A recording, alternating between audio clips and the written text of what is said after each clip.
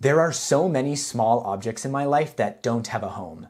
Phone, keys, wallet, glasses, watch, receipts, multi-tool, Swiss Army knife, ice pick, pocket tape measure, pocket flashlight, and because these things don't have a home, I'm always putting them down in random locations, and then I get frustrated when I need them but can't find them. Now, I know what a lot of you are thinking, just make or buy a catch-all. Well, sorry to all the people out there who make beautiful catch-alls, but they just don't work for me. I live in a small city apartment where horizontal space is at a premium, and I don't really like how everything gets jumbled together in a catch-all. It doesn't feel very organized. Your keys scratch your phone screen, your headphones get tangled up in your keys. But what I do love is this 3D printed tool wall that I made a few weeks ago. I love how easily accessible everything is, how you can see exactly where everything goes and if anything is missing, and that is what I want for my EDC. So I want to mount all of the holders to a backer board with these number 6 wood screws. So before we dive into Fusion 360, I need to take some measurements off of these. So the head diameter, 0.3 inches. I'm going to keep all of these measurements a little on the big side so that the screw can easily pass through. Head thickness, 0.13 inches, and shaft diameter, 0.15 inches. So now we're in Fusion 360 and we can enter those measurements as user parameters. Head diameter, shaft diameter, and head thickness. I want to start with a holder for my phone, so I want to take some dimensions off of that. These don't have to be exact, and I want to measure with the case on. Let's see, 3 inches wide, including the buttons. So I'll create a new sketch on the XY plane, draw a rectangle representing my phone, 3 inches by, how long is this? Really maxing out my calipers here. 5 3/4 inches. Now the thickness of this with some extra space for clearance, call that 1/2 inch, so we can extrude this by 0.5. Now I'll create another sketch, project this body. I'll create another parameter that I'm going to use for all of my holders. Well, 2 parameters. The first one will be layer height. Let's do 0.2 millimeter layer height.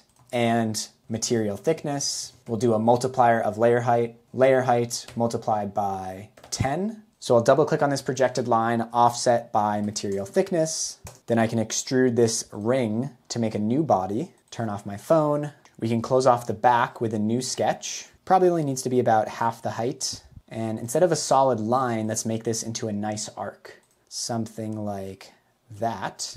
While we're in the sketch, I'll also make some points for the holes. One there, one there. Then I can select these profiles and extrude them by material thickness. Lovely. Then we can split body along this plane and get rid of that whole top segment. I want to turn the top into a funnel so it's a little easier to get the phone in there. So I'll create a sketch on this plane. I'll extend this up by 0.2 inches, draw a line down to there. We can extrude this to here and then create a midplane, mirror that extrusion to the other side. Beautiful. I'll create a new sketch on my sloping surface, and now we want to create a rim that will hold the phone in. 0.2 inches should be plenty. Project all this, draw a rectangle from here to here, extrude this by material thickness, and then just like before, we can mirror that extrusion right to the other side. We want to do the same thing on the bottom, extrude this by material thickness. I'm thinking it'd be cool to have a little cutout here for the home button. So I'm going to create a new sketch on this plane, right-click, extrude. Perfect, there we go. Now if we turn our sketch back on, I think it was, this is why you label your sketches, this one, now we can go to create hole and create 2 holes at these 2 points. They're going to be countersunk holes, and we can go right from our parameters here. So we have head diameter, we have shaft diameter. Awesome. So we got our holes, we got a funnel. Is there anything else we need to add to that? Oh, yes, the charging port. I want to be able to charge this while it's on the holder. So let's make a new sketch on the bottom. We'll just project the inside walls, draw a line at the midpoint, 0.25, right click, extrude, bring it all the way through. Let's slice and see what it looks like. Actually, I think I am going to reduce the size of that charging port. I'm a little worried about the lack of material on this corner right here. Go back into my sketch, draw a line across, and now I just need to edit the extrusion, only include that. There we go. Now we have a more reasonable size charging port. All right, go back into Slicer. There we go, that looks a lot more reasonable. We're gonna need some support material for these overhangs. Looks good. let's head on over to the 3D printer. So I'm printing the holders out of bronze silk PLA. This stuff looks super cool, and I'll have a link for it in the description.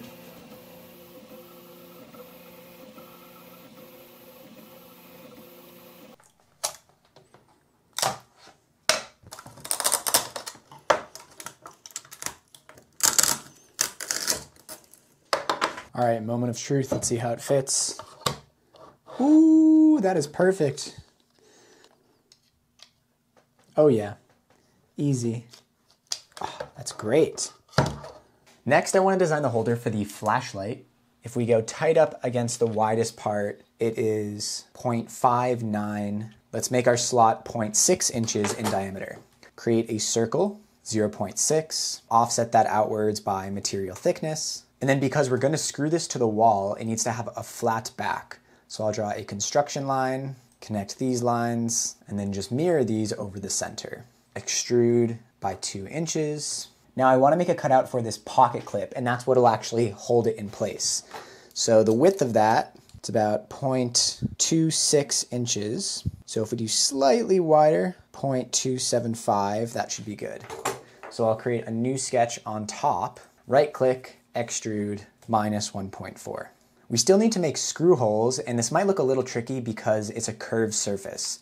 So I'm gonna do a little trick. I'm gonna create a construction plane off the back. I'll offset it by minus material thickness. Now I'll create a sketch on here. I'll project this top, so we have that line there. This line onto my sketch. You can see now it's projected right there, and why not? I'll project these sides as well. So we have a nice box in those purple lines. We draw a line up from here, and then we can draw a circle. That is our head diameter. Same thing on top. Now, if we created holes right here, we wouldn't have a full countersink because parts of these circles are actually inside our body. So what I'm going to do is select these profiles. I'll turn my body off to make them easier to select, extrude, and if we bring them out, we'll cut away a little indentation. And now if we turn our sketch back on, we can easily create holes at these points, and our countersinks will actually work. There we go. Now we have nice circular countersinks. Now I want to show you what would have happened if we didn't make that little extrusion. If I go back in the timeline before this extrusion, let's try to make the holes there again. You don't actually see anything. You see the back of the hole, but if I do a section analysis, inspect section analysis from the top, you can see that there technically are holes in there, but they're just inside our body. It didn't actually poke through to the other side. That's why we had to do the little extrusion. So I can cancel this, delete this whole feature on the timeline, and then go back to present. And then for the finishing touch, I want to add a chamfer to this edge. Let's try 0.06. That way when the flashlight drops on, hopefully the clip kind of slots into that chamfer and it holds it in place and makes it land nice and securely. It'll make more sense once we print it.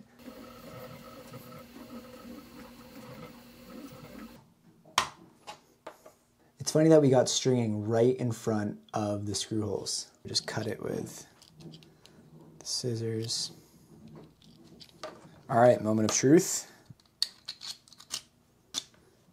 Oh, bit of a tight fit. I don't know, maybe it just needs some breaking in. Where's it getting caught? Where is it getting caught? Oh, no, this is where it's getting caught. Oh, that makes sense. It's getting caught at this ring here. And that's actually okay. I mean, it's very secure. It just, this doesn't go all the way to the bottom. But it still looks good. I'm happy with that. That's a good, solid slide fit. Nice.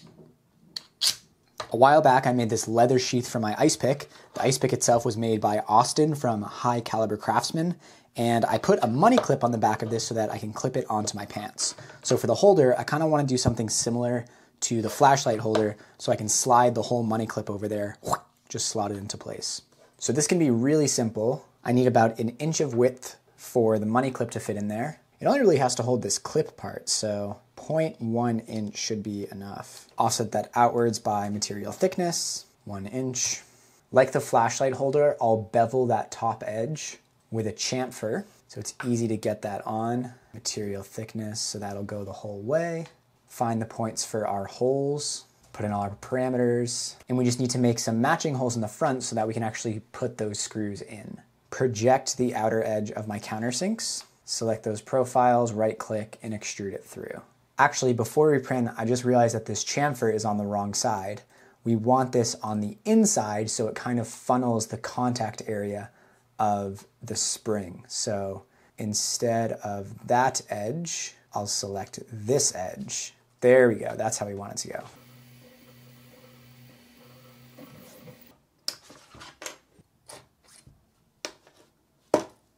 Now for my Hamilton watch, I want to create a sort of oval that I can slide it on, kind of like a watch display at a store.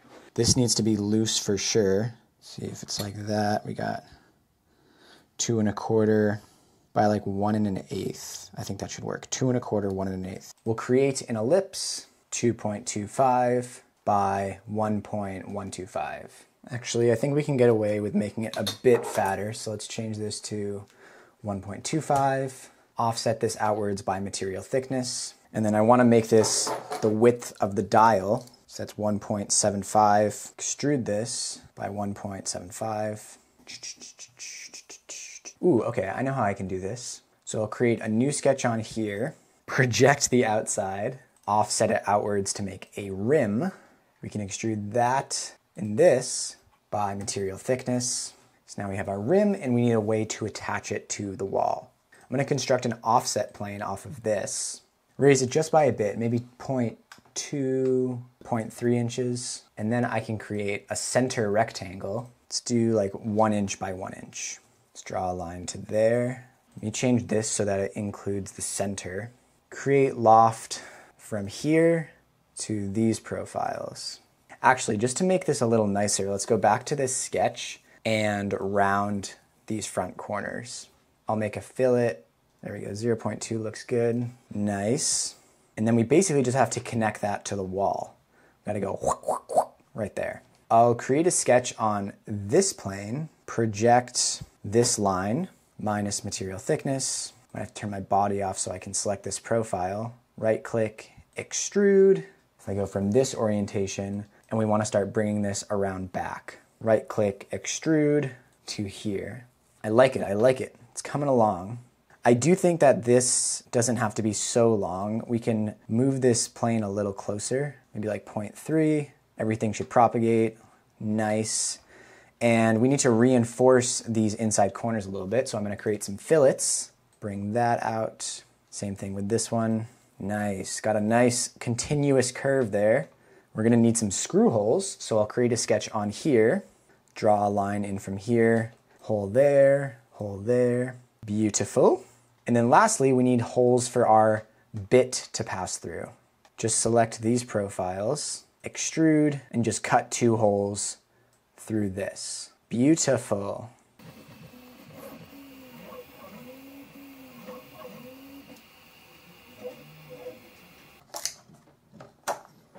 Oh, support material popped right off. That is perfect. Finally got my support material settings figured out. All right, let's see how this works. Take my watch off.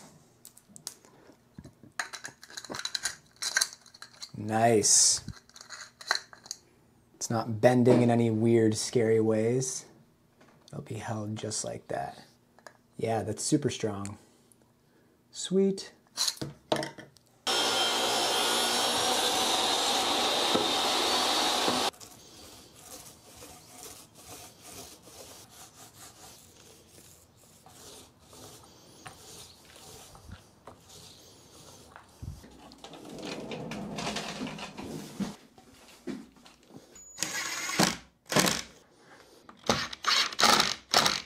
Typewriter back.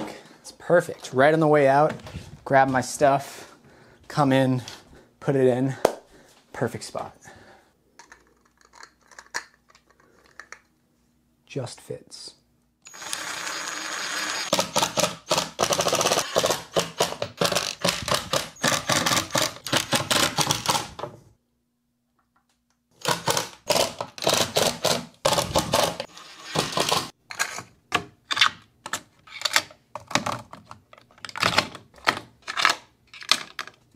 You know, I could do some fancy 3D printed holder for my keys, but perfect. For my Swiss Army knife and my Leatherman, I took pictures of the tool on top of my cutting mat. That gave me a scaled photo that I could import into Fusion as a canvas. I traced their outline and I created holders that exactly match the outline. So satisfying. The holders for the tape measure, my wallet, and business receipts are simple shelves, but they are the perfect size and so satisfying to use.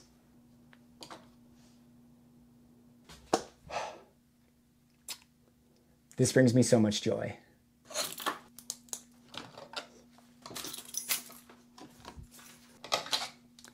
If you want to 3D print any of these holders, I'm going to make all of the files available as a package on my website, so check out the link in the description for that. Sunglasses make it a little impersonal. You can also directly support this channel on Patreon, where every patron gets access to an exclusive behind-the-scenes Instagram page. Wow, that's really bright, but I think it looks good on camera. And I want to give a special shout out to my top patron, my mom, Kathy Kurt. Thank you so much for watching, and I will see you in the next video.